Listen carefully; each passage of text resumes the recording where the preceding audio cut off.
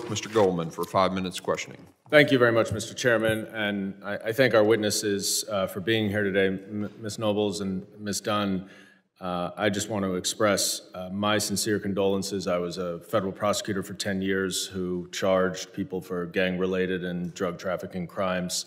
Unfortunately, this is not the first time I've had to interact with families of victims, and my heart goes out to you. And I want to apologize in some ways to you that you are here really to share your story, but you're being used as a fact witness for an impeachment investigation. And obviously, given what your experience has been, you don't have the background to understand what a high crime misdemeanor is and how it relates to this. And so I hope that you're handling that okay. One of the things that the chairman said at the beginning of his opening statement was that he wishes that Democrats would turn our sympathy into action, and quite ironically said thoughts and prayers are not enough. At first I thought we were at a gun violence hearing where we were talking about the repeated thoughts and prayers of the 2 mass shootings that happen every day. But I do want to just go through some of the actions, as the chairman pointed out, turn sympathy into action. Because I assume, Ms. Dunn, you would agree, would you not, that it would help to stop the fentanyl trade and fentanyl trafficking from coming into this country if we had more law enforcement officers at the border and more resources and technology to stop the fentanyl from coming in? Do you agree with that? I disagree with that because Border Patrol is now being used to make sandwiches and to screen people and let them into our country. Okay, well, so I disagree with you. So you're saying that you're upset because the Border Patrol is not doing is making sandwiches, I think you said. So you don't think it would be helpful to have more Border Patrol officers who are charged with stopping the fentanyl trade? I would like the Border Patrol to be able to do the job that they were hired to do. Well, every Border Patrol officer that I have spoken to has told me that their hands are tied by this administration and Mr. Mayorkas. I've been to the border, sir. Have you? Have you? Excuse me. I'm asking the question. I'm just wondering. And the problem with that is that in Congress, this Congress, we have interviewed 9 senior officials under DHS in a variety of different capacities. Every single one of them has said that it would be helpful to provide more resources at the border to stop the flow of fentanyl coming in. And that is actually exactly what President Biden has done. In last year's budget, fiscal year 2023, the appropriations, it included 300 additional U.S. Border Patrol agents, which was the first increase since 2011. Included 125 more CBP officers, $70 million for non-intrusive inspection, and 200 House Republicans, including every single Republican serving at the time who currently sits on this committee, voted against that bill. Under the Biden administration, the Department of Homeland Security has seized more fentanyl and arrested more criminals for fentanyl-related crimes in the last 2 years than in the previous 5 years combined. And even in this Congress, when we had the Department of Homeland Security appropriations markup, Mr. Correa offered an amendment that would provide more money and more resources for the border to stop the fentanyl trade, and every single Republican voted it down. But that's not it. Even with the supplemental request from the White House, they requested $1.2 billion to crack down on the trafficking of dangerous and lethal illicit drugs like fentanyl, including over $300 million for the most effective non-intrusive inspection systems. And of course, 90% of fentanyl comes through the ports of entry, so having those inspection systems would do it.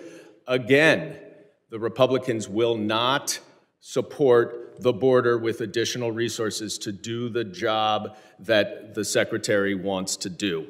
And so we are here yet again for a political stunt to make an argument that this administration is not doing anything, even as it is negotiating to try to address the problems at the border, and even as it is trying to increase the number of border agents and technology to address the fentanyl system.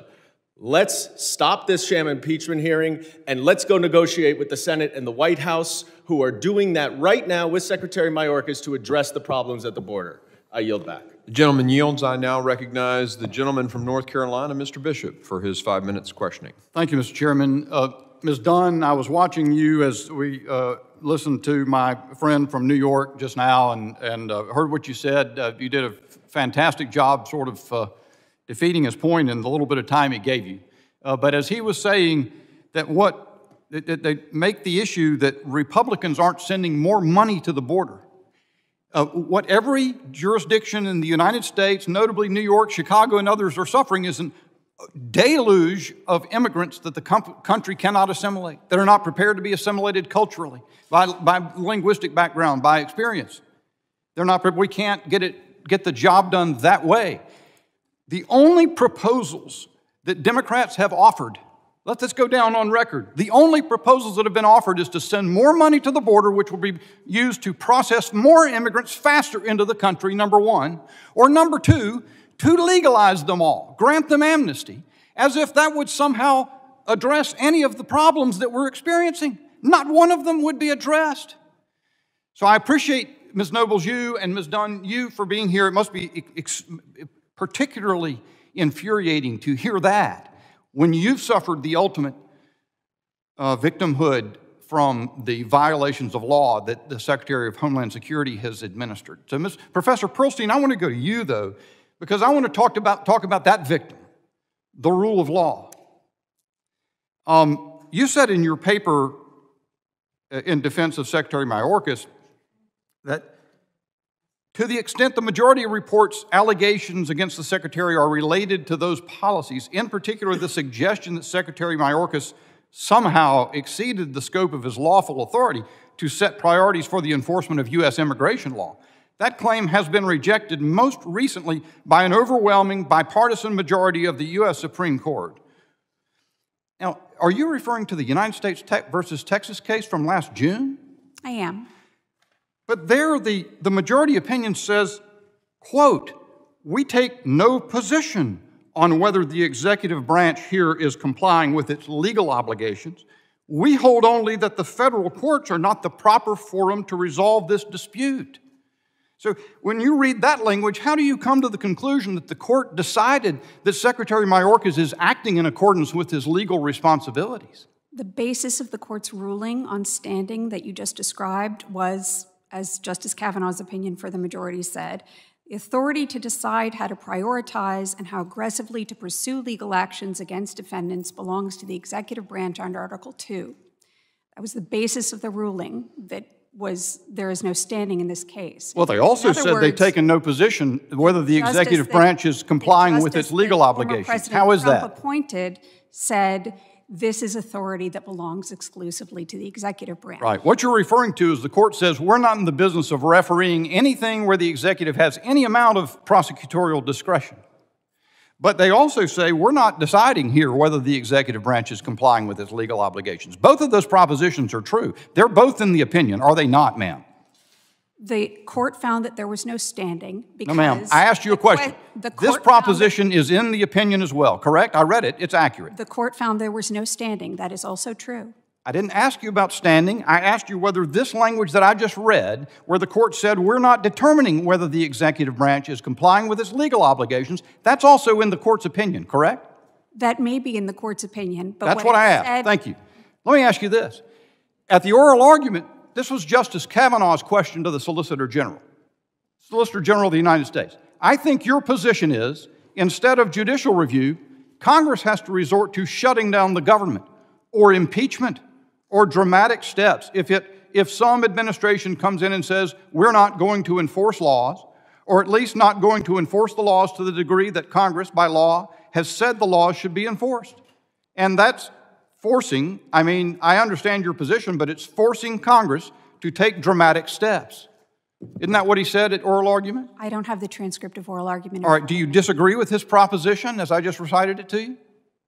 Justice Alito said in his lone dissent that impeachment, along with funding cutoffs and others, were among the potentially available remedies that Congress has. The majority opinion, none of the other 8 justices, including all of the justices appointed by the former president, mentioned impeachment in that context.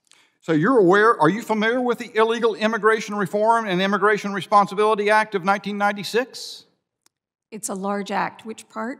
The part that the United States Supreme Court considered in United States versus Texas? I've read the case. Okay, you know that, as Justice Alito describes in the dissent, that in that situation, the Congress decided to withdraw some of the discretion that the executive has by requiring detention and specifically in certain cases, right? What the court said was that for the last 27 years since that law was enacted in their current form, all 5 presidential administrations have determined the resource constraints necessitated prioritization in making immigration arrests. If you evaded a question like that before the bench, they would not like it. I yield back, Mr. Chairman. My time's expired.